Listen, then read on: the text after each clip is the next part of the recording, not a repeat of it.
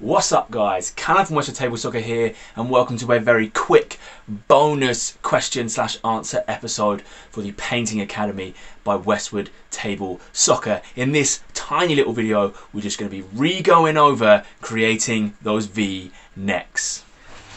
Alright, so just to cover off repainting these V-necks, I'm going to be using 98 just because I think it's going to be easier for the camera to pick it up. So I'm using matte 98, got my 00 brush, and as you can see here, a completely unpainted figure. Really quickly, I'm just going to blast around his legs and his hands again, and then I'm going to come up and show you guys specifically his head. So I'm just going to run a quick time lapse through.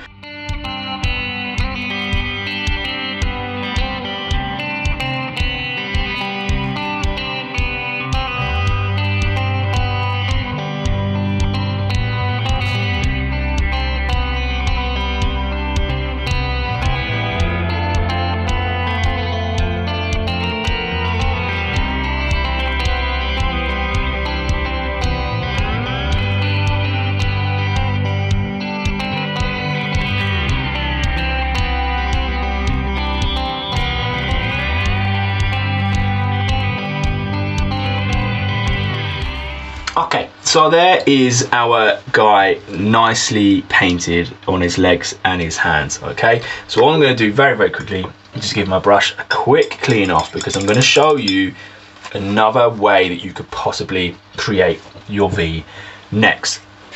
It is a difficult thing to get right, okay? So don't worry, it gives you a couple of opportunities and don't be afraid to just take your time with it.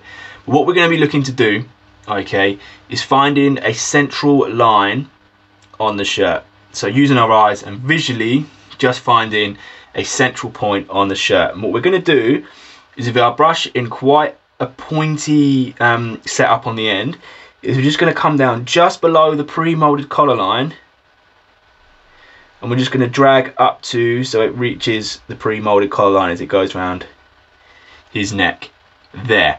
So what we've got there is the start of a point of our triangle. So we're going to come around to the other side.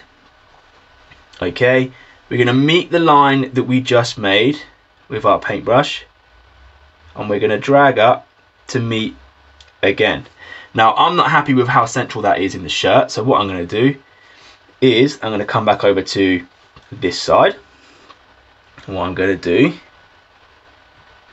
is just expand it out to the middle a little bit more, so that when I come down and meet on the other side and drag this line up from the bottom of my triangle there, what I've got now is a much cleaner V-neck on the front of my shirt.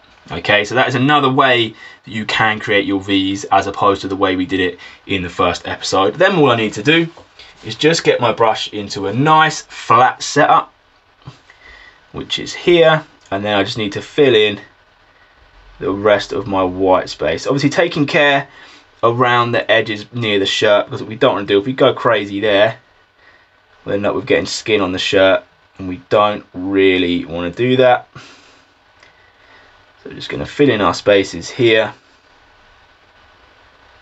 nice and simple. Coming around the back of his shirt, again around the back, you just follow that mold line that's already in the plastic. Take his neckline or his hairline down or up as high as you want to go, and then that's it. That is how you create a V-neck in a slightly different way to the way in which we did it in video number 1.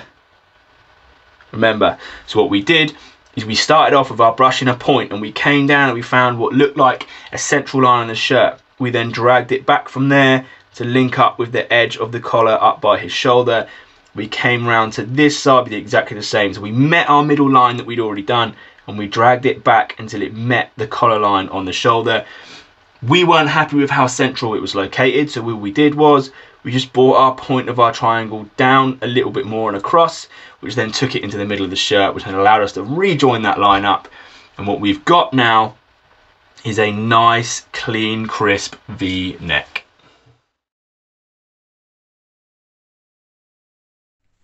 Alright, so that's the end of this little video about creating a V-neck. A slightly different technique than the one I showed in the initial video. Hopefully it's going to help you guys out with creating a crisper and cleaner line, especially down here. So remember, we started in here and we drag up to here, and we want to meet this line where the collar meets the neck. So we want to come down, we want to start that line there. Then what we want to do from the other side is try and meet that point, and we're going to try and bring it up to here. Now what we ended up with when I painted there was a line that was slightly too far this way, so it wasn't central to the middle of the shirt. So all we did, we just pulled our line a little bit more across, came down to here, and then matched it up, and then you just fill in the rest of the head. So hopefully that video has been useful. If it has, please smash that like button. If it hasn't, get in the comments, let me know what I can do to make it better for you.